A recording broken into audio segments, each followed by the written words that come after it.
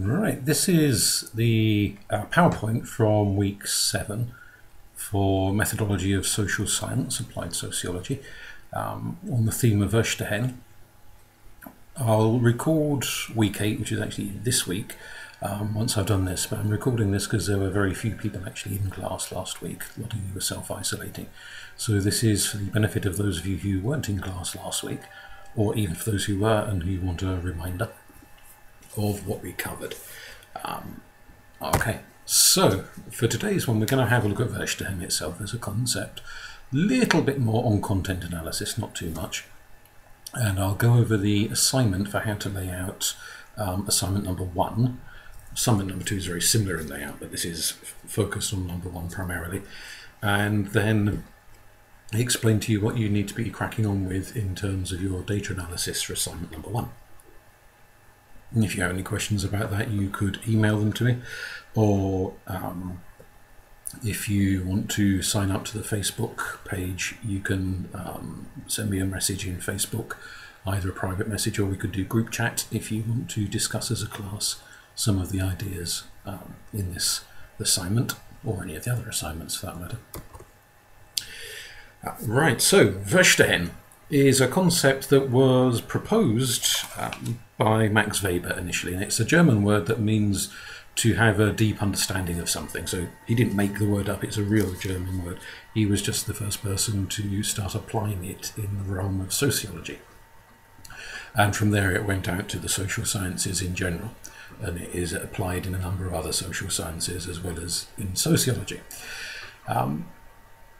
To have a deep understanding is to try and walk in somebody else's shoes, to try and understand how they see the world as a participant, or if you prefer as a subject, so that they are not a thing to study, they are an active agent in the process of being studied, which is an important issue in and of itself. What that essentially means is that if you are an active agent, let's say you're being studied by a sociologist at some point in the future, then you're not just like a chemical in the test tube that sits there passively and gets studied, and you just sit there in your test tube and do nothing. You are an engaged participant. You are quite obviously a real human being, and whilst that might seem like a blatantly silly thing to say, it's very easy for people engaged in research and study to come to treat the object of their study as a thing, an object, and to forget, temporarily at least, that they are actually studying a real human being with thoughts and feelings and emotions and ideas of their own and free will and all the rest of those things that make us into a human being.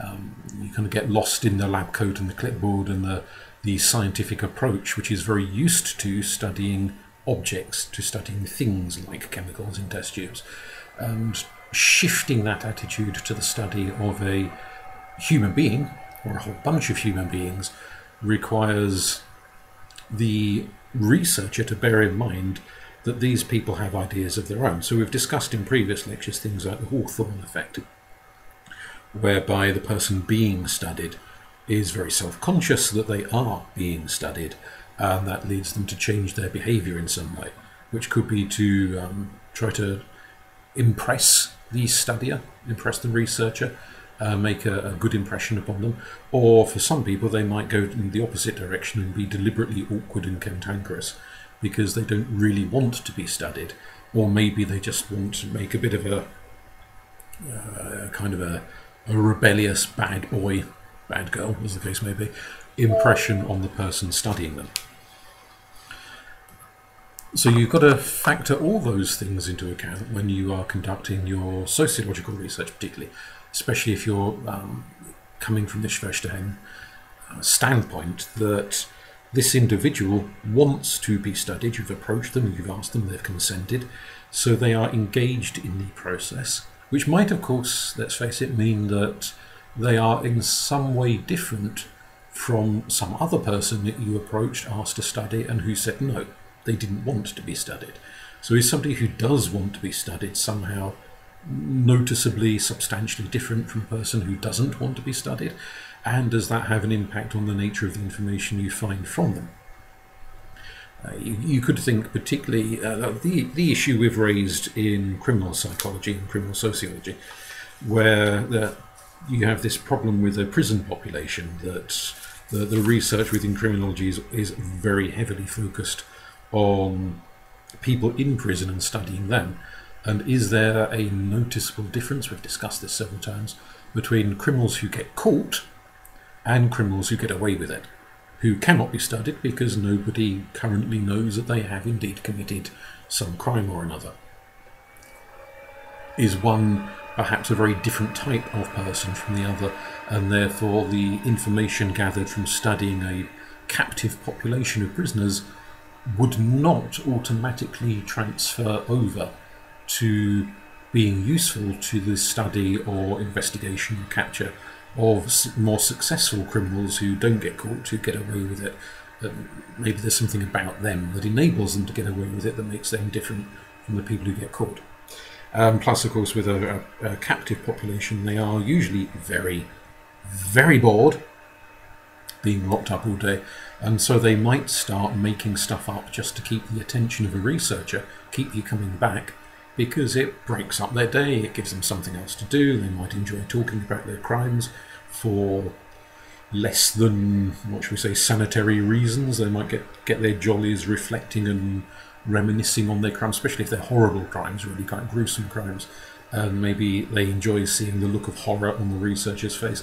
There's all sorts of other things going on there, which is this idea of Verstehen, that they're not just some passive lump that is being studied.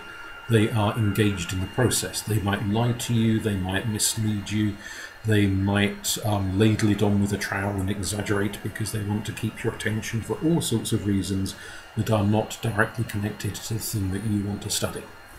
So it's just being aware of all of that. It goes a little further in that you're not, we have said this several times in lectures already, you're not trying to make a judgment call about them. You're finding out what they think about the world and why they do what they do. You are not agreeing with them, you're not approving of their motivations and their reasoning, nor are you disagreeing with them or challenging them or saying that they are fundamentally wrong, even if quite privately you think they are wrong, or privately you think they are right. You're making a conscious effort in your research and your report write-up to be neutral, to describe rather than to judge, essentially. And it is seeing the world from their point of view. But we'll get onto another angle of this momentarily. The difference with the other term you've got on the screen there, Verstand, is that Verstand is an intellectual, slightly dry process. You know what somebody said, you've listened to them, and I mean that in the sense that counsellors and therapists listen. You're not just sort of sitting there thinking about, oh, did I pay the gas bill, whilst they're chatting away and the words are just kind of washing over you. You are actively listening, you've heard what they've said, but in a rather distant sort of a way in Verstehen. So academically, intellectually, you know what they've said, but you don't feel it. You don't really get what it's like to be them. You've just listened to the words, written stuff down, and you've got an outsider's point of view. And I'll explain that again in slightly more depth momentarily.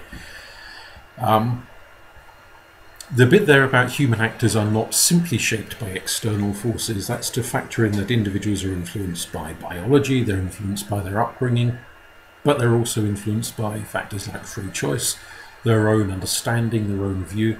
The way we understand the world today shapes how we will act with the world tomorrow. So we're not just kind of blindly responding to the world. An optimist will react with the world in a different way to a pessimist will react with the world. So the same event can be understood by two different individuals quite distinctly, because they're coming from two very different points of view, two very different understandings of what the world is and what the world involves. So that's something you have to think about. And you might, thinking slightly further ahead here, when you get on to doing assignment number 2, and I know some of you have already actually conducted your interviews, but for those who haven't, and even those who have who've yet to write up a report about the interviews, what you're trying to do in that interview process is to see the world from the standpoint of the person you are interviewing. Not to agree with them, not to disagree with them, but to understand how they see the world, which will then help to explain why they do what they do. Jörg Simmel, another German sociologist, emphasized this and said it's very important to understand people on their terms rather than to think about them from outside terms. So, for example, the one you got there about an atheist studying a Christian churchgoer. So let's imagine you've got Joe Bloggs, who is the sociologist, who is a real sort of hardline atheist, doesn't believe in anything whatsoever, who comes along and studies Mary, who goes to church, and let's say it's a Pentecostal church where they believe very passionately, very ardently in the existence of demons who cause people problems and take possession of people, and reasonably regularly within the church they engage in exorcisms to cast demons out of people. And so Joe Bloggs is interviewing Mary about her point of view. Now there's to illustrate how this might be approached.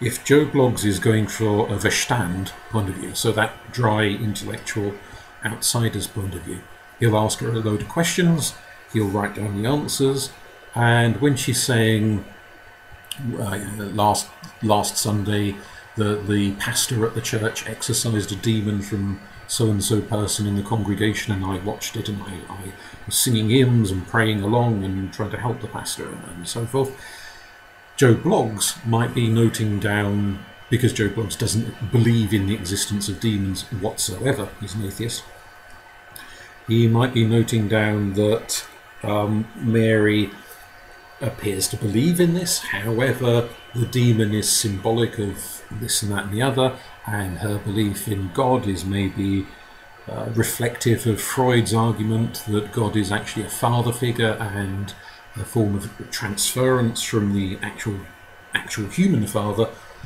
to an abstract divine father, and it's a way of playing out father issues, father fixations. Maybe the demon is symbolic of the shadow side of the individuals within the church, and talks about Mary's experience in that way. So using terms, phrases, ideas which Mary herself possibly might not understand, or even if she did understand them, might not agree with, he would in effect be explaining Mary's experience away, in a way that she might not be wholly happy with if she were to sit down and read Joe Bloggs' write-up later. Now, if Joe Bloggs is going for more Verstehen, that kind of in trying to get an insider's point of view, trying to get a more in-depth understanding of what's going on in Mary's life, he doesn't have to agree with Mary that demons exist. Rather, he just has to say that Mary herself is absolutely convinced that the demon is real, and could reflect on the purpose of the ceremony at the church on Sunday, what the prayers were for, what the hymns were for, how Mary understood her role in the exorcism as a member of the congregation, in that sense that she says she felt she was helping the pastor.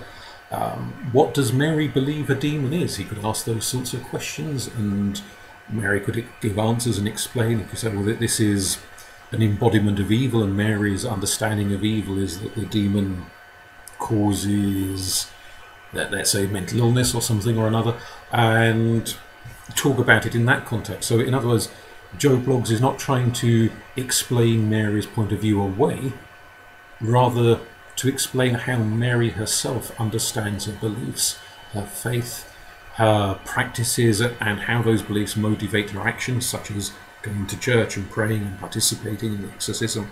How maybe her belief in demons might alter what she does. Maybe she does things to protect herself from demons, let alone help other people who are possessed, or at least who she believes are possessed.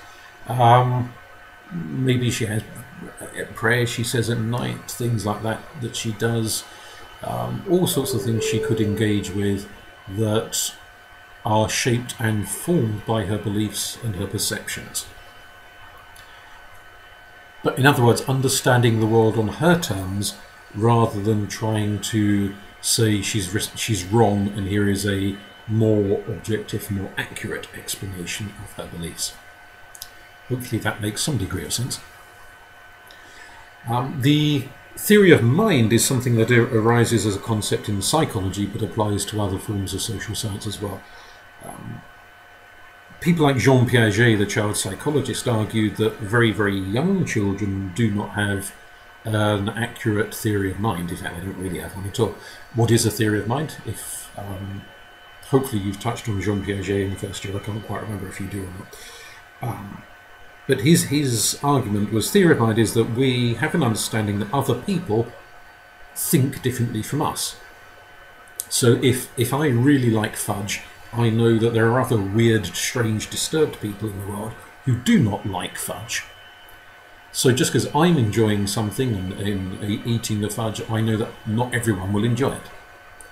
Because I believe and vote for one particular political party, I'm perfectly aware that other people don't vote for that party and don't like those politicians and think they're dishonest and this, that and the other. I have a religious conviction. I know lots of other people don't share it. And so things that I believe to be true, I'm quite aware that other people think are completely crazy and weird and strange. So it's my understanding that other people's minds are different from my minds. That things I know about, they won't necessarily know about. Things that I care about, they won't necessarily care about. And vice versa. Stuff that's important to them won't be important to me. So things that I think are complete rubbish, I'm aware that other people in the world passionately believe in, whether in terms of religion or politics or science or whatever else. So I'm quite aware that other people have different minds. But Piaget said we're not born knowing that. It's not something that a 3-month-old baby comprehends. It's something that the child, as they grow older, starts to learn. And he conducted a series of experiments to try and work out when, in a child's life, on average, they start to develop a theory of mind. And other researchers later on also came up with their own kind of experiments and spins on this. So one famous example he did, which hopefully some of you at least will be aware of, bear in mind he lived in Switzerland, and Switzerland is a very mountainous country. He made a paper mache mountain in a classroom, small one, obviously, and he put a teddy bear in one chair and got a small child to come in and sit in a different chair, and then showed the kid a series of photographs. And he said to the child, which one of these photographs shows the side of the mountain that the teddy bear can see? And the children had to point to one of these photographs, and only one of them was correct. And very young children normally pointed to the photograph showing the side of the mountain that they could see from the chair they were sitting in, not necessarily from the perspective of the bear. It was criticised slightly by other psychologists later, thinking that maybe he had phrased the question in a confusing way, and therefore his argument that kids don't really get this sense of theory of mind until roughly around the age of 5-ish. Other people said no, kids do get a theory of mind much earlier than that. It's just that the way Piaget conducted the experiment led the kids to give incorrect answers. Different points of view. There's another experiment done by another researcher involving a tube of Smarties. They show the tube of Smarties to a kid, and then they open the tube of Smarties up and empty it, and instead of Smarties coming out of the tube, there are pencils. And then they put the pencils back in and stuff the lid on, and they say to the child, when little Susie comes into the room and I show her this tube of Smarties, what will she think is inside the tube of Smarties? And depending on the age of the kids, some of them say pencils and some of them say Smarties. The argument being that the kids who say Smarties are starting to realise that little Susie won't understand what they understand, because little Susie won't have seen the pencils inside the tube the way they have. Little Susie will just assume the Smarties tube contains Smarties the way they did when they very first saw the Smartie tube. Other children, the ones who say pencils, tend to assume that because they know there are pencils in the tube, therefore little Susie will inexplicably know that there are pencils in the tube as well, because what they think, Susie must think. So that's the difference between someone who's got a theory of mind and someone who doesn't. And it's not just in children. There are adults who struggle to have a theory of mind due to neurological functioning issues, that their brain doesn't work in quite the same way that other people's brains work. And sometimes people with mental illnesses and things like that can sporadically, depending on the nature of the mental illness, sporadically struggle to understand other people think differently from themselves. So Verstehen is a concept that fits in with theory of mind. We understand the subject, the person we're studying, does not think like we think. And we need to get into their head. So we acknowledge this theory of mind, and we're trying to get into their mind to see the world as they see it. Not everyone says that this is either feasible or reasonable, indeed. It's a challenging notion. Heidegger was one of the people who said, well, have a try at it, it's worth a try, but do be aware that it's very easy to start projecting your own assumptions onto other people. To start to think, let's say for argument's sake, go for a grim example, let's say you're conducting a study into domestic violence and you're faced with, turn it on its head, you're faced with a man who has been beaten up by his wife several times and put in hospital, and she's smashed him in the head with a frying pan and stabbed him and all sorts, but he keeps going back to her. And you want to know why this man keeps going back to his violent wife, and he'll give you his reasons, but it's very easy to start thinking, well, what on earth would lead me to keep doing that? And you think to yourself, well, I would only do it if ... and therefore, because you would do it for this reason, you start to think he must be doing it for the same reason, which is projecting. Saying, in other words, rather than listening to his actual reasons for why he does what he does, you start to assume that he must have the same kind of motivation and thinking processes that you would have if you were in that situation.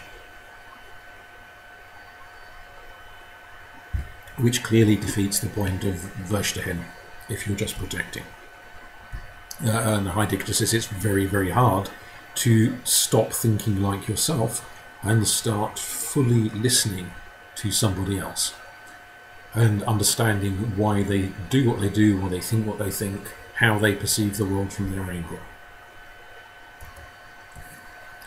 Other people, including Dilthey, who going all the way back to the Victorian era, have flagged up another issue, that how many of us genuinely understand ourselves. So you're putting this person on the spot, you're sitting them down, you're interviewing them, and saying, well, why do you do this? Why do you think that? Blah, blah, blah, blah, blah. Assuming that that person has got a clue why they think, why they do what they do. Not everybody does. So many people, certainly I've had this situation in my life, and quite possibly many of you have had similar situations where you've done something and then afterwards you've got absolutely no idea why you've done it. You know you've done it, but you can't think for the life of you why you did that. And it may be something you did 10 minutes earlier, or it may be you sitting there reflecting on stuff you did 5 years, 10 years, 20 years ago, thinking, why on earth did I do that? Why did I date that person when they are patently so awful? How could I have imagined they were lovely at the time? And you have problems recalling why you thought they were lovely, when nowadays you look at them and you think they're terrible people, and you can't think what the attraction must have been, or various decisions, judgments you've made in the past where you're really struggling to think, why on earth did I do that? Dilthey's argument in part is that a lot of us operate on what these days I suppose we'd call autopilot. We just kind of track along through life doing stuff with very little conscious reasoning as to why we do it. It builds essentially on Sigmund Freud's argument that to a large extent we are unconscious beings, and we do things for unconscious reasons that our conscious mind doesn't really comprehend most of the time. And so when you put somebody on the spot in an interview and ask them a question, they might draw a blank. And they could be completely honest with you and say, I've got no idea what the answer to that question is. Just don't know why I do this. I do it, but I don't know why I do it. However, a lot of people don't like being put on the spot. More importantly, they don't like feeling clueless. They are not comfortable admitting to a stranger that they don't understand themselves. They've got no idea why they do what they do. So they might start to spontaneously create motivations. So that in a matter of a few seconds, they're sitting there thinking, well, why on earth did I do that? Oh, well, it must have been for this reason. And they'll give you a reason which sounds vaguely plausible, at least to them. And they hope you find it vaguely plausible as well. And it quite possibly is not the reason why they did the behaviour or why they think what they think when that behaviour was performed or when that pattern of ideas was formed. That they've just plucked a reason out of thin air because up until that very moment when you asked them that question, they've never thought about it. They've been too busy getting on with life to sit and philosophise and self-reflect and study their own navel and think about their own motivations. Does that make the answer they give you invalid or worthless? Well, possibly it does, but it's worth noting that sometimes the things people make up on the spur of the moment are quite reflective in and of themselves. Not necessarily reflective of why they did the behaviour you're questioning them about, but reflective of how they're thinking in that moment and the sort of ideas that are going through their head in that moment. So it can still give you an insight into the person you're interviewing. It's just not necessarily an insight about the question you've actually asked them. That's human nature, and Dilthey essentially says that's something we just have to kind of live with and get on with. Dilthey also quite influenced in this angle, this way, by Freud to an extent, in that Freud argues that it's very difficult to understand yourself. You can't see the wood for the trees, your own unconscious motivations are constantly evading you. And so it's useful to go into therapy, and one of the useful reasons to go into therapy is so that the therapist can give you an objective explanation of why you do what you do. So you tell your dreams and your feelings and your experiences and your what have you to your psychotherapist, and they, as an objective outsider, explain it back to you. Because you will not understand yourself, the therapist understands you better than you understand yourself.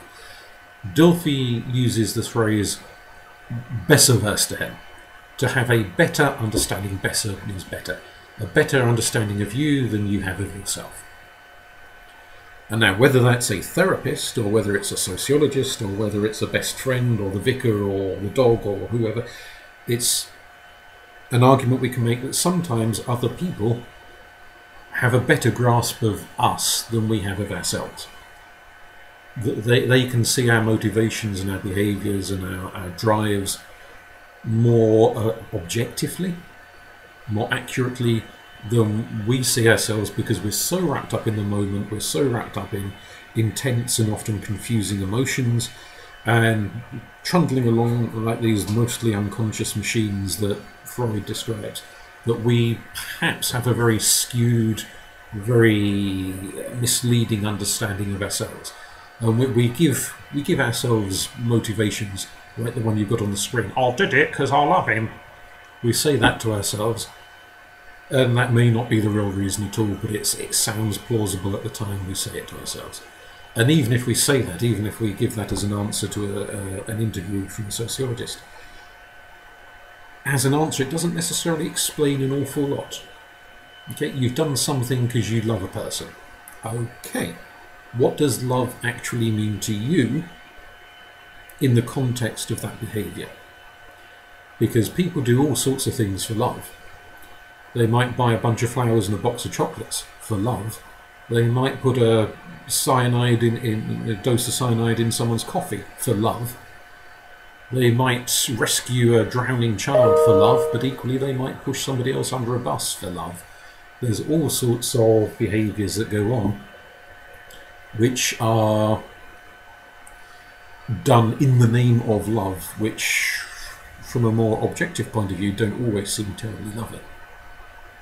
But love, as that individual understands it, maybe, given that some people's expression of love can be quite damaging. It's not all mills and boons. Sometimes it can be intensely possessive and borderline psychotic in its intensity. An element to think about is Emmanuel Levinas, who was a philosopher rather than a sociologist in this context, an ethicist who contemplated the nature of human existence, made the argument in French this time rather than in German, that the basis of human compassion and decency is the tête-à-tête, the face-to-face, the head-to-head meeting. Without getting too abstract, because I could witter about this for hours, but I won't, you'll be relieved to hear. Levinas says that for most of human existence, 99% of human existence, all communication is essentially taking place face-to-face. Up until recently, very few people could read and write. Up until recently, telephones didn't exist, computers didn't exist, all of these non-face-to-face forms of communication did not exist. So the vast majority of people, if they wanted to communicate with another human being, had to go along and see them and talk to them face-to-face. And part of that, he says, when you're talking face-to-face with someone, and you might reflect on this in terms of your social media interactions with other people. If you tell a joke, you can see them laugh. If you tell a joke, they can see you and get your tone of voice and your body language, and they can sense that it is a joke. Whether they find it funny or not is another question, but they can sense at least that you're trying to joke. Whereas if you tell a joke on social media, a lot of people will take you at face value and think you're being serious. They won't twig that you are joking. Likewise, if you're being sarcastic, they can sense that when it's face-to-face. They can sense when you're saying something to be funny, or when you're saying something to be angry, or when you're saying something to be kind and compassionate. So the words themselves do not convey the context. It's the body language, the tone of voice, the facial expressions, all of that conveys the context and totally changes the meaning of something, which you don't get when it's just words on a screen or words on a page. And a key element of this is if you say something to a person that's really nasty and unpleasant, you'll see them get upset. You'll see that their face flushing, if they get angry or they get tearful or they get whatever. You get the sense that this person is not happy with what you've just said to them, and therefore you might backtrack. You might, not everyone does, clearly, but you might. Compare that to, say, Twitter and Facebook and all of these things, where people get horrible, beyond horrible to absolute strangers. They say the vilest, most awful, vindictive things, and they go on and on and on against an individual. And sometimes it has resulted in people committing suicide because of the dreadful things that have been said to them. Would we behave like that to another person if we were sat in the same room as them? If they burst into tears, we'd probably stop. Or if they got up and were preparing to smash our face in because we'd said something so awful, we'd probably stop. So we'd check ourselves. And part of that is not just the worry that someone's going to thump you if you say the wrong thing, but it's also the realization that what you're saying has an impact emotionally. It may make them very happy, it may make them very sad. And that understanding of other people's emotions, if you like, that theory of mind, but at a more emotional level rather than an intellectual level, is where we start developing compassion for other people. We learn that we can hurt other people. We learn that it's not nice to see other people upset and crying and hurt and wounded and one thing and another.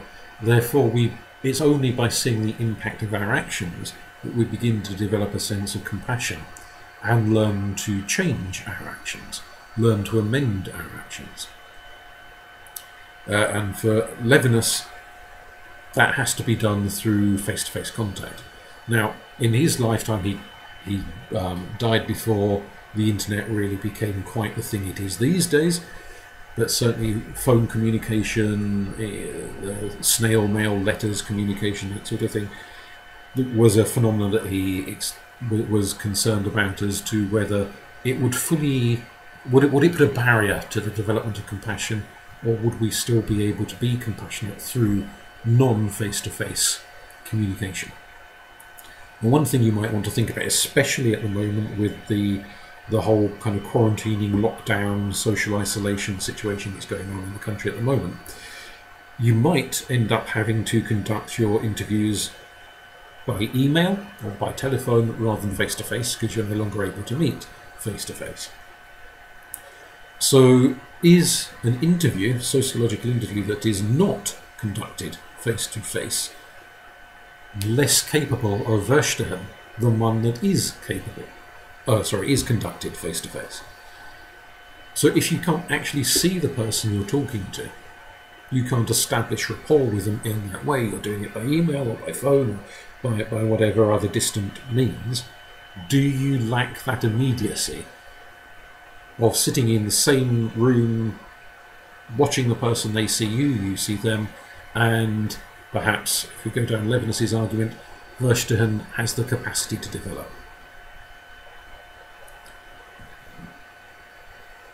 How else can we develop Verstehen? Well, one argument is that you need to make sure you are understanding the point of view of the other person emotionally, not just intellectually. So where you have a semi-structured or an unstructured interview, you can put aside your prepared schedule of questions and say, hang on a second, you just said so-and-so to me, did you mean this? And so you kind of go off script to double check that you have understood what they meant, because you want to get really a real in-depth insight into their view of the world and what they mean and so forth. And they can say, oh no, I didn't mean that, I meant so-and-so. And so they can clarify and you can get a lot of depth there. Potentially, of course, they might also get slightly narked and say, how very dare you suggest that I meant so-and-so thing. Of course I didn't mean that at all, you silly person. I meant this. Depends on quite how they react to your misunderstanding of what they meant. And that could possibly derail an interview. The question of stepping in the same river twice, that's a metaphor used within Buddhism. Can you have the same experience twice? So the person is rattling off an answer to a question you pose them, and you sit there and you have a pause for a couple of 2 minutes where you think about what they've said, and then you come back to them and say, well, did you mean this? And they give you an answer, yes or no. But that's a few minutes ahead. The waters of the river have moved. The river in this case being their consciousness. So when they're explaining or re-explaining what they meant 5 minutes later, are they giving you exactly what they meant 5 minutes earlier? Or has their just listening to your misunderstanding changed how they think about the issue in that couple of few minutes?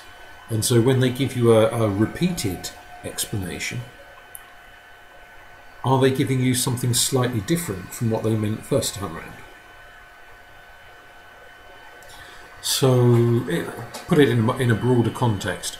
The way I think about politics, let's say, we haven't mentioned the B word in a while, the way I thought about Brexit yesterday might not be the way I think about Brexit today.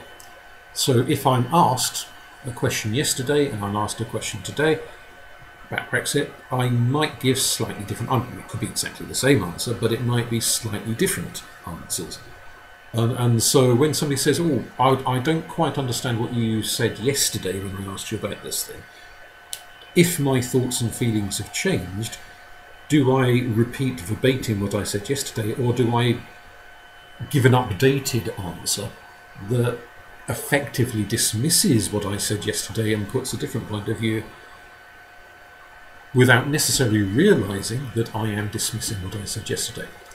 Because we tend to live, it's very easy to think that, or to assume that what I think right now about an issue is possibly what I've always thought about that issue. And we forget that sometimes our ideas change quite a lot over the course of days or weeks or months or years about given issues. So do you always get the same thing twice?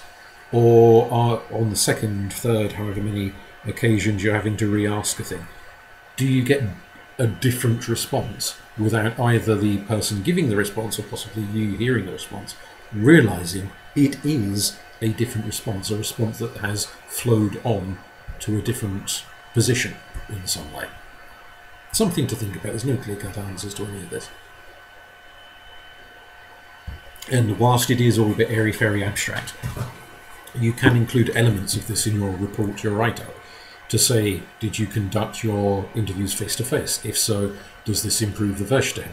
Did you have to conduct an interview by email because, a global situation, blah, blah. Therefore, does that lack Verstehen, or were you able to nonetheless somehow acquire it? If so, how did you acquire it? So you can start addressing those issues. And if you did a semi-structured or unstructured interview, well, can't be an unstructured one because we had to agree a set of questions. So if you did a semi-structured interview where you added in questions that weren't written down on your sheet, you might want to mention that fact and say that additional questions were used to clarify or go into greater depth on particular issues that weren't immediately obvious, and so you've got this kind of ongoing developmental issue. Do you want to touch on Dilthey's argument? You might, whether you stick with Dilthey or you go for one of the more recent people who said something similar. In other words, you've put this person on the spot. Let's say you're doing that set of questions about dieting, for argument's sake, and you've put them on the spot, you've asked them these questions. How confident are you that they knew the answers themselves beforehand, that they didn't just sort of make something up on the spur of the moment rather than admit that they had no idea what the answer to a question was? Do you feel that you're getting an insight into their ongoing pattern of thinking, or have you almost led them to create a pattern of thinking simply by putting them on the spot, and they are then obliged to start thinking about something they previously hadn't given a second thought to? Which does pose some interesting ethical questions if you're actually, the very process of interviewing someone could change that person, and possibly change them in ways they might not thank you for.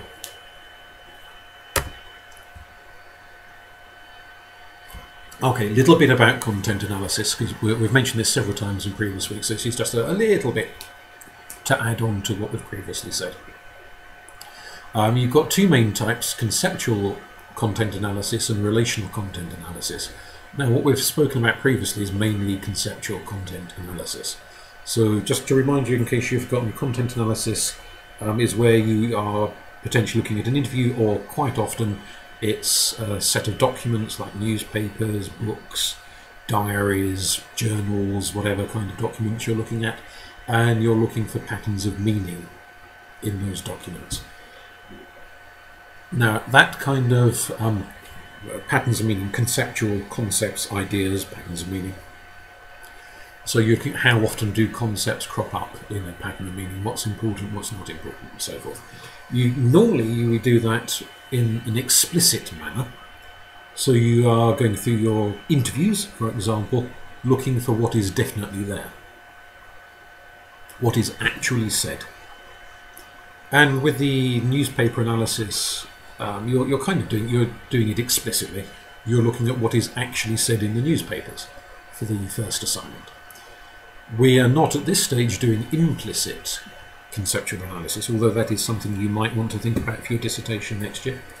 Implicit is where you're reading between the lines, not to find what's actually there on the page, but to get a hint of what's underlying what is being said.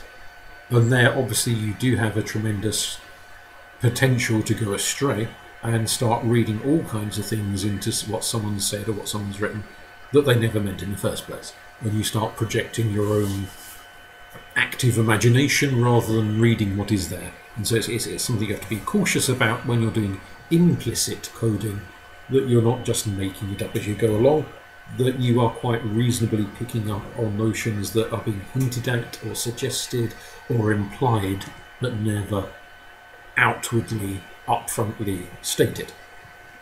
This is where triangulation is useful, to have a second, third person read through the same material and see if they can spot what you spotted. And if they do, then that gives you a sense that maybe it's not just you making it up as you're going along, maybe other people are seeing something that is actually there as well. Whether you're using implicit or explicit, in the methodology you talk about the rationale for why you have highlighted certain words or phrases or concepts rather than others. So did you start out with an agenda to look for certain things, or were you doing a grounded theory light approach where you had no agenda, you just read what you read a few times and let notions and concepts emerge because they were there, not because you were deliberately looking for particular things, particular concepts. Relational content analysis looks at the patterning of a text and how words and ideas and phrases relate to each other. Affect extraction, you're looking at the emotional angle. So does a person appear to be angry or sad, hopeful or despairing, happy or bored or any other kind of emotion? How can you draw emotion out of a text, out of the words used, or possibly if it's text with photographs and imagery? Does the imagery convey emotion? How do you derive that emotion? Does it change the nature of the text you're looking at? All of that sort of thing. So a little bit like what we were doing with those two images, the one from Banksy and the one from National Geographic the other week, when we were looking at the kind of the emotional impact of what those images were trying to convey. Proximity analysis is where you're looking at patterns that repeat quite close to each other, and this is something where Atlas TI program is quite useful. So in other words, if a phrase crops up in a paragraph, does another phrase crop up within a sentence or two? And so you start to see a pattern wherever one thing is said, that other thing is said quite quickly afterwards. And Atlas is quite good at flagging up when words appear quite close to each other in a relationship to each other. And therefore there is an implied relationship, that's what it's called, relational content analysis, between these different notions and these different ideas of how they interrelate to each other. Particularly if you're looking at quite lengthy texts. So if you've got a lot of newspaper articles, or you were doing this, for example, analysing novels or something of that sort, where it's quite wordy, it's quite long, so you're looking at a lot of content. If it's just one short interview, proximity analysis isn't terribly useful. If you're engaging in proximity analysis, cognitive mapping is quite useful. Can be used for effect extraction as well, but more so proximity analysis. It's a way of creating a visual image to put into your report that the reader can then mull over. So this is an example, I just stole this one off the net, of cognitive mapping. Now, on this particular one, you can see you've got blue lines and reddish lines. I couldn't find an explanation to go with this, so I don't quite know what the colour symbolism here is. But the blue lines will mean one thing and the reddish lines will mean another. You've got directional arrows relating one idea to another, and sometimes it's in two different directions. So for example, if you find the box that says first responders and the box that says disaster awareness and planning, there are arrows going in both directions to show that first responders, i.e. paramedics, are involved in disaster awareness and planning, and there's an interrelationship between when disasters happen, how we plan for them, and the people who carry out those plans, the paramedics, the first responders. So it's an interrelationship one. Whereas, let's say if you found a box for visitors and the box for businesses, there's an arrow but only going in one direction from visitor to businesses. So the visitors turn up at the parks and beaches and various places, these outdoor places, and they spend money in the businesses. So they go to the local shops and they spend money in the shops. So it is from the visitor to the shops to the business, goes in one direction. The black boxes you've got there, some of them are plus signs and some of them are minus signs.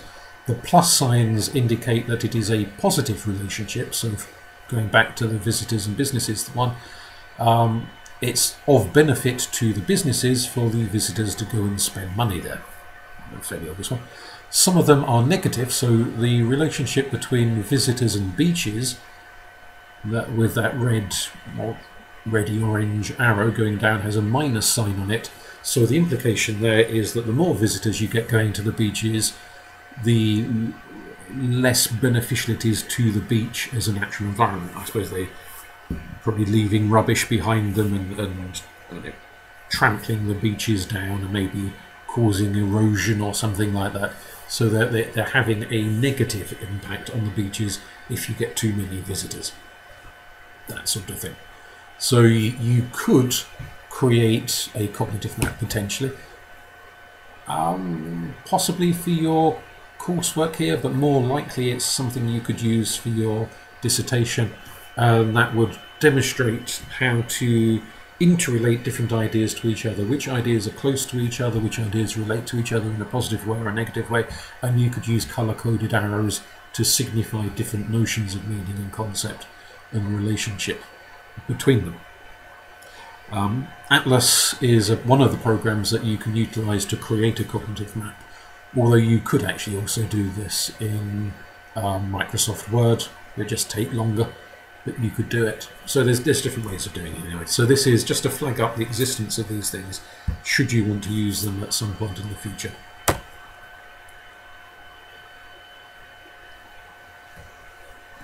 Okay, draw breath. So moving on to laying out your assignment, and this is just for number 1. The second assignment is not dissimilar to this, but put second assignment on the back burner for the time being and focus on the first assignment. So you start with your abstract, which would be a nice short single paragraph. Move on to your introduction. Finish your introduction with your aims. What is the aim of your research? You can put that as bullet points and 1 sentence per aim. And some people make the mistake where they put 2 or 3 sentences and overcomplicate their aim by actually sort of squishing 2 aims into 1 aim. Don't do that, just have 1 aim per bullet point, 1 sentence per bullet point. Then your hypothesis, your methodology, we'll go over these sections momentarily. Methodology breaks down into those various different sections there. Then into your discussion, draw it up with a conclusion, follow it with a short reflection, bung in your appendix, which should include your code schedule and your manual. I'll explain those in a minute. And then finish with your references as standard. So if you want to pause the screen, jot these things down, and then play again when you want to move on to the explanation of each one in slightly more depth.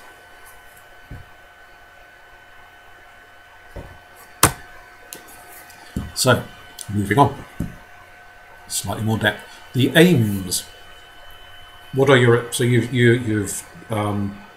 put in your abstract there. Your introduction is where you flag up your theories. Who are the main theorists, like Jukes, people like that you will be using to analyse the reporting of crime in newspapers. And towards the end of that introduction section, you have your aims. An aim for most of you, well actually all of you really, should be to compare news reporting in local papers and in national papers. So that would be 1. You can have a second, potentially a third aim. I wouldn't go more than 3 because you don't, 2,000 words. It's difficult to, the more aims you have, the more you've got to write about them. So you don't want to sort of run out of word count before you've addressed your aims. Your second aim, you could, for example, choose to look at issues of gender, you could look at issues of age, you could look at issues relating to a particular style of crime, let's say the reporting of murders or the reporting of bank robberies or whatever it might be that you were interested in. You could look at any kind of demographic factor to do with the victim or demographic factors to do with the criminals and the suspects. There are other angles you could go at, but I'd suggest those are probably the fairly straightforward ones to focus on. So you just state those as nice, simple, 1-sentence aims. Your hypothesis, you might have 1, you might have 2, I wouldn't suggest more than 2, it will overcomplicate matters, are essentially there will be a difference in the reporting of so-and-so type of crime, or crimes committed by so-and-so type of person, or crimes committed against so-and-so type of person. Or equally, your hypothesis might be that there is not a difference in the reporting. So you, for example, you could say there will be a difference in the reporting of property crime between national papers and local papers. Or you could say there will be a difference in reporting between crimes of violence against women and crimes of violence against men. Or you could say there will be a difference in crime reporting between crimes carried out by white offenders and crimes carried out by Asian offenders, something like that.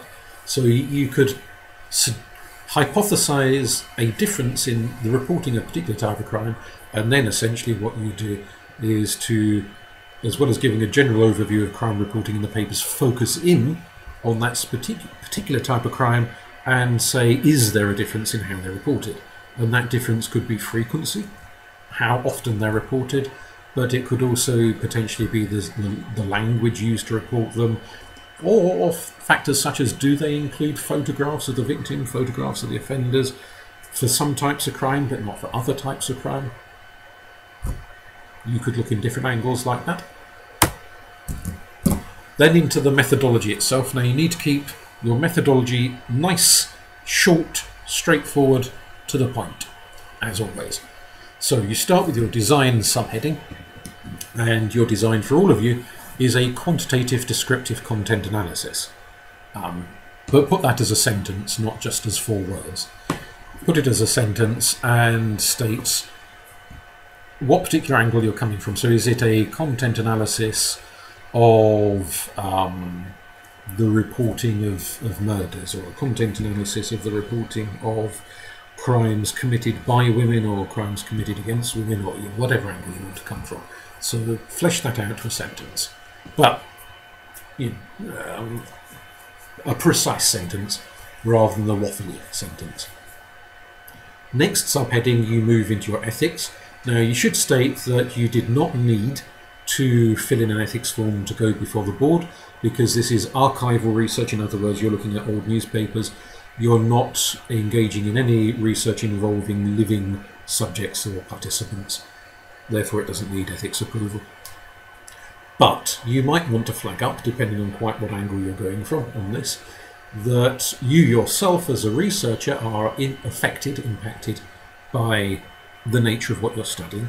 So you've had to sit there and read through a dozen or more newspapers of tales of murder and molestation and torture and God knows what else. That could have an effect on you. Does it give you nightmares? For those of you old enough to remember Shaw Taylor, that's about 2 of you. He used to be a chap who presented a late night program about crime. He would always finish by saying, "Don't have nightmares." Could you be giving yourself nightmares by studying these things? If so, what do you need to do about it? What have you done about it? You could flag that up as an issue. Then move into data collection. So for your data collection subheading, you need to state which newspapers you have used. And I suggest you put the national newspapers in one sentence and the local newspapers in another sentence to keep them in separate boxes, as it were. And you would say the dates of the newspaper, so running from Monday the so-and-so date to Sunday the so-and-so date. And whether you had, maybe you had 5 copies of the Sun and 3 copies of the East Anglian Daily Times, or one of each, or how, essentially say how many papers, which newspapers, the dates of the newspapers. Then mention a particular focus that you are taking, assuming of course you are taking a particular focus. So you say, whilst all crimes were counted, the primary focus of the research was on arson, or shoplifting, or badger baiting, whatever it is that you've chosen to look at. Then you move on to your data recording subheading, where you say you have used manifest coding, which is where you're looking at what's actually there, explicit coding, manifest coding, to study what's there, and you've created a schedule and a manual, which can be seen in page so-and-so of the appendix, and give very, very brief summation of the kind of things that you have mentioned in your schedule. That'll be more obvious when I show you what the schedule should look like. You'll get the gist of that then. Then you move on to finally your data analysis and findings section. So So content analysis, so you count the crimes, the descriptive stats applied.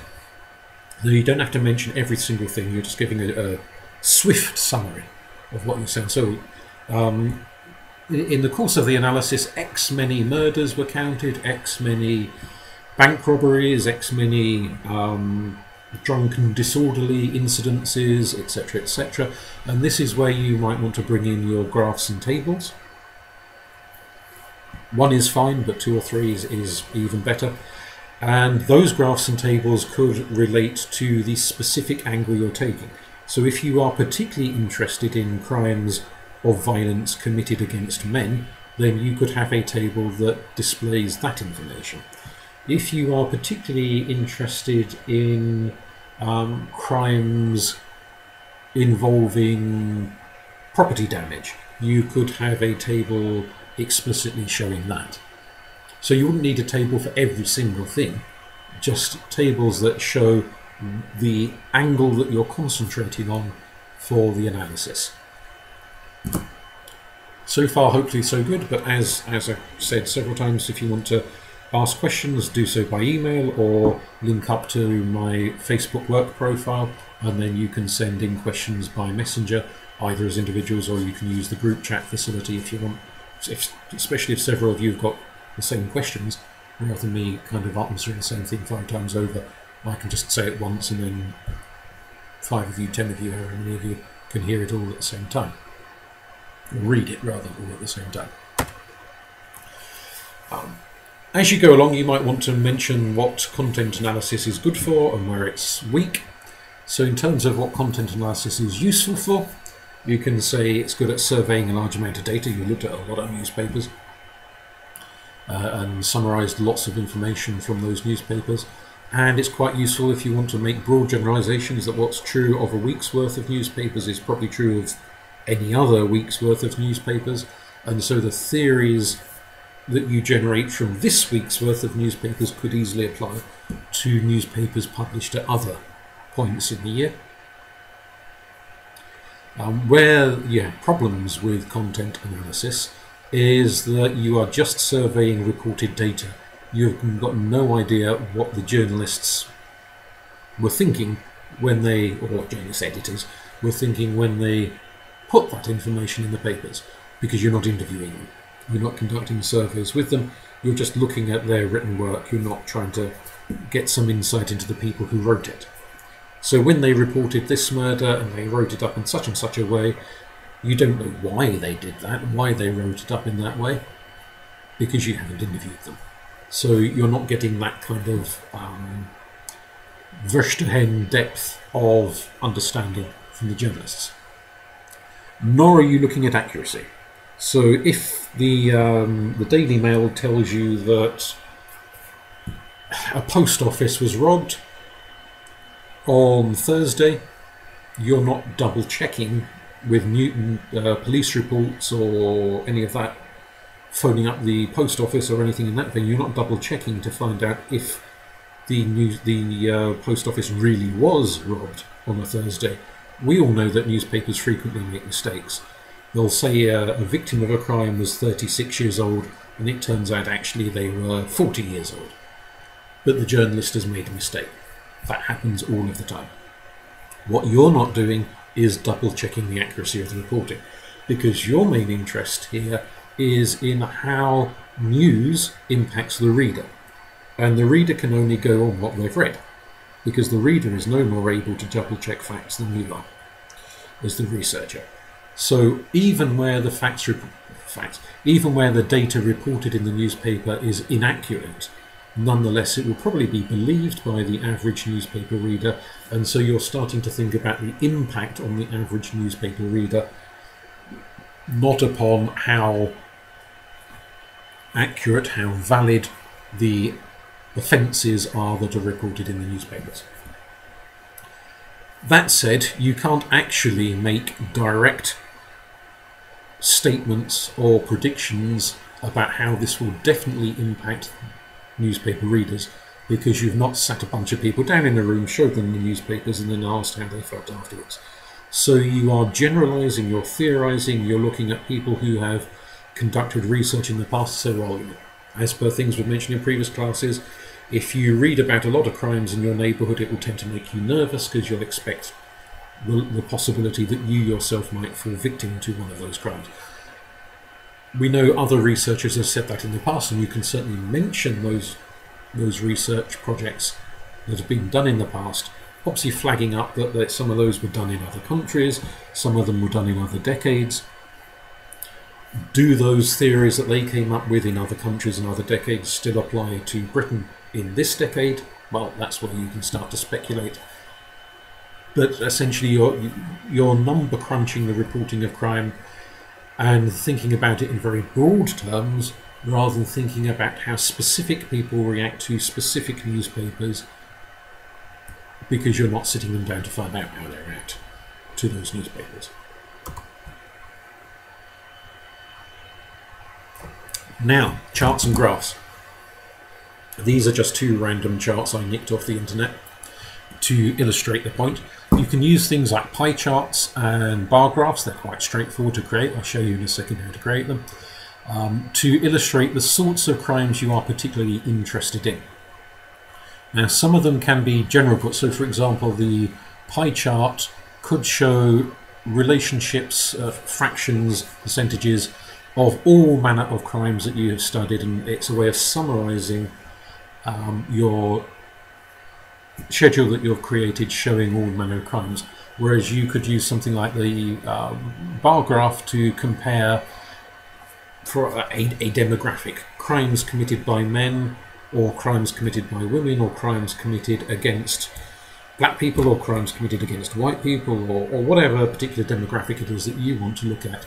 You could use the charts, different charts to illustrate different things. When you put your charts into your findings section, make sure you label them, so state what the chart is, and if it's something like a bar chart, make sure it indicates, as with this one, types of crime along the bottom, and up the side there should also be a statement number of crimes going up the side, so it's clear cut what the chart is about. That'll get you an extra brownie point, and if you can offer an explanation, which could be just a paragraph, it doesn't have to be huge amounts of waffle, just a paragraph is fine, saying this chart demonstrates the percentages of men and women engaging in shoplifting in as reported in local newspapers, for argument's sake. So there we have an explanation of what it's about. So I, as the reader, and the second reader, and the external examiner, will get a clear-cut sense of what you're not just shoving in random graphs for the sake of shoving in random graphs. You are putting in graphs that you understand. You understand them because you've explained them. So that's how we know you understand them. So it's not just, oh look, here's a graph, don't know what it's about, but here's a graph. We get a clear sense that you, the writer, understand what these graphs represent. That's where you get the extra points.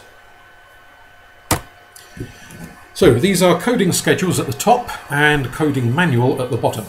Now the coding schedule, this is quite short, I've kept this very, very short, the real thing would be longer than this. They explain the coding schedule at the top. So the first column is the day. Second column, which newspapers are being reported on. Third column, which crimes you're reporting about. Then on to the gender of the victim, the age of the victim, the gender of the criminal, the age of the criminal. Now what I would suggest is whatever demographic data you show about the victim, you also show the same demographic data about the criminals, or at least suspects, if not always necessarily convicted criminals. So if you mention the religion of one, you should mention the religion of the other. If you mention the race of one, you should mention the race of the other, etc. There are other factors you could add onto this, but we'll stick to this for the moment. Now, how do we understand this? So let's go to the top line of the coding schedule, and the numbers read across 1, 1A, 2, 1, 1, 1, 5. Now we look down at the coding manual at the bottom of the screen, and in the column for day it tells me that the number 1 is Monday, that 1A is the sun, that the number 2 is arson, the number 1 female, and age, if number 1 is under 18. So I'd know from looking at that column and comparing it to your manual that on Monday the Sun newspaper mentioned an arson in which there was a woman in the house. I don't know if she was burned to death or she escaped at this stage, but she was in the house, a woman or a girl if you prefer, under the age of 18, and that the person who carried out the arson, the one who set the fire, was also a woman, but in an age bracket older than 45, because I didn't extend the column down long enough to show what the number 5 would signify.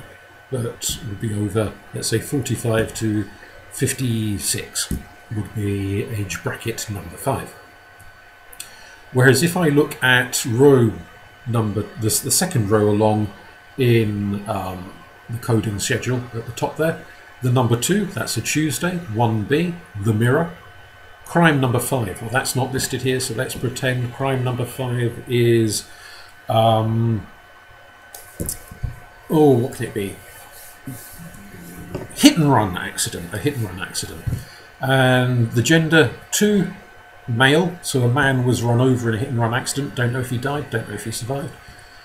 The age of the victim 3, well, that man was between the ages of 26 to 35 on the age column. And who did the running over? Who was driving the car at the time? Well, that was another man driving the car, and the age of the man driving the car in number 4 would have been between 36 and 45. So that way I can understand. So you have your coding schedule, which could be quite long because it's detailing all of the crimes you've looked at in a whole week's worth of newspapers. And your coding manual would contain as much information as it needs to contain to explain the code numbers for the days of the week, the code numbers for the newspapers you've used, code numbers for the crimes you've detailed, and so on and so on and so on. We should also add here the reason that you've got in the newspaper coding manual 1A, 1B, 2A, 2B is that the number 1 is for national newspapers and the number 2 here for local newspapers. You could do it the other way around. It doesn't matter which way around you do that one, but just the suggestion that you have one number for local and one number for national.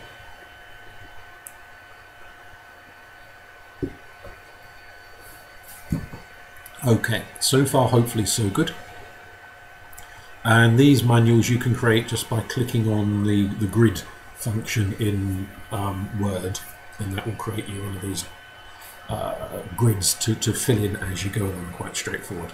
If you're not sure where to find that on Word, let me know and I'll explain to you. There are potential other factors you might want to think about. For example, you don't have to think about this is just optional if you want to bring this in. So on your coding schedule you could have a couple of extra columns there, and these couple of extra columns could include issues to do with journalism. And those issues to do with journalism could be, for example, was there a photograph included? So you would have perhaps the number 1, yes there was a photograph, number 2, no photograph. You could also have number of columns.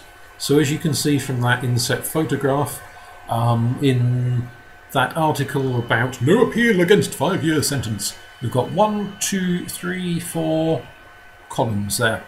So the number you'd put on your chart would be how many columns does the article take up. And obviously the implication is there that the higher the number, the bigger the space on the page, therefore the more prominence the crime has. Where if it's only one column, that's a minor issue, that they are a bit of a filler kind of a thing, rather than a major focus on the crime. So you could have those as well. You might potentially want to consider the page number in the newspaper. So does it appear front page, major headline, or is it some piddly little thing right on page 25, right at the back of the newspaper, where probably hardly noticed at all? So what prominence is given, and simply the coding number you would use would be the number of the page in the newspaper. That's a way of reflecting not so much on the crime itself, but on how the newspaper journalists and the editors feature a crime. So normally if they put a photo in, it's giving it more prominence because readers' eyes are drawn to photographs. The more column space it takes up, the more people will pay attention to it, and the closer it is to the front page. the more people will pay attention to it. That's an option to consider. Now, in terms of creating your bar charts, and what you could do at this stage is to pause this video and have a crack at doing this, and then come back to listen to it after you've had a crack at doing it. Now, some of you, I'm sure, will know exactly how to create a bar chart anyway. This won't be news to you, but some of you might not have created a bar chart before in Word. You'll be relieved to know, I dare say, that you don't have to do this in Atlas. You can do it in Word. It's a damn sight quicker. So what you do, go along on your menu bar at the top and look for that icon with the 3 coloured bars chart. Now, different versions of Word, different editions of Word will not necessarily have the icon appearing in the set icons in the same order that you can see in this little box on the screen, this image here. So you just have to look through your own version of Word and find that icon for chart. So you click on that and you get the drop-down box giving you various options. Now, just for a practice one, what I suggest you do is choose the first box on that lower image here on this screen, which is the first one in the top left-hand corner. It's called clustered column. Now, it doesn't actually matter which one of these you use for your report. This is just me suggesting you do this for practice. Get used to it and then choose whichever graphic you like to go in your actual report itself. Now, when you've clicked on that clustered column little box there, a page in Excel will appear, and you enter the data into the page in Excel. As you enter it into Excel, the graph, the bar chart on Word changes by itself. As if by magic, the little elves make it change. So what will appear is your Excel page. This is a tiny section from an Excel page on the screen here. The real thing is much bigger. So in boxes on column A, enter the types of crime. So the ones I put here are murder, robbery, shoplifting, drunk and disorderly. You could put anything you like on there. In line 1 of columns A, B and C, I've put at the top there, you can see men, women, unknown. Unknown simply meaning that the newspaper doesn't tell you if it's a man or a woman. Or it might give you a name, but maybe it's not obvious from the name, especially perhaps if it's a foreign name you're unfamiliar with and you're not too sure if that's a man's name or a woman's name, or one of those ambiguous names like Leslie that could be a man or a woman. So you put unknown. And then in line 2 onwards, you start to enter your numbers, your raw data. Now, obviously, you can see on the screen here I've got 584, 713, 214, 6, 22, 7, 11. You can put in any numbers you fancy, because you're just doing this as a practice piece to see how it comes out, rather than as your actual data. Once you're used to the actual data, to the practice piece, then do it properly with your actual data. As soon as you put in as many numbers as you're happy with, you close the Excel page and voila! The magic elves will have made your chart appear in Word with the various names and numbers and what have you on them. And then you can, once you've done the real thing with your real data, cut and paste that into your actual report, into your write-up. And then think about what you might say. So how would you describe your made-up imaginary data? So well, this indicates so-and-so types of crimes and so-and-so types of newspapers, as showing ratios of men and women and so forth, and you'd explain it that way. So if you want to pause for a bit, have a crack at doing this, and then when you're happy that you're confident at creating bar charts, come back to this recording. That's an example. Hopefully, if you followed the same numbers I used, you'll see something like this. And it will show you there the colour block for men, the colour block for women, the colour block for unknown. If you don't like the colours on the screen, you can click on each bar individually and it will change the colours to whatever you would prefer it. So you can create different colours and different patterns and so on to make it nice and legible and easy to follow. Now for the next piece, we're going to create a pie chart. I say we, you are going to create a pie chart. So again, open Word and go on to that same chart net icon that I showed you on the previous screen. And this time you scroll down a little bit further to where it says under all charts, going down a little bit, it says pie. So you click on that one and it will give you a series of different styles of pie chart, three-dimensional ones and flat ones and all sorts of ones.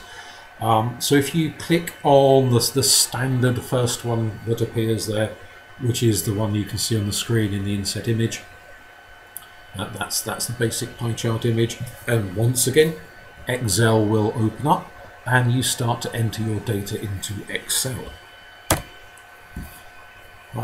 So for this particular one, just as a suggestion, I mean, you might want to do something different, but as a suggestion, in column A, enter the types of crime.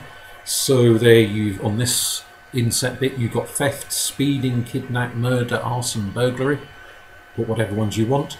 In line 1 of where it says columns, give it the name of the pie chart, local newspaper crimes. And this is the labelling thing you were talking about earlier. This is what will appear as the label on your chart when you finally cut and paste it and put it into your report. So you might want to go for local newspaper crimes, or you might want to do national, entirely up to you. Now line 2 onwards, you start to enter the raw data for how many crimes, so the numbers there, 20, 43, 2, 8, 5, 18, so forth.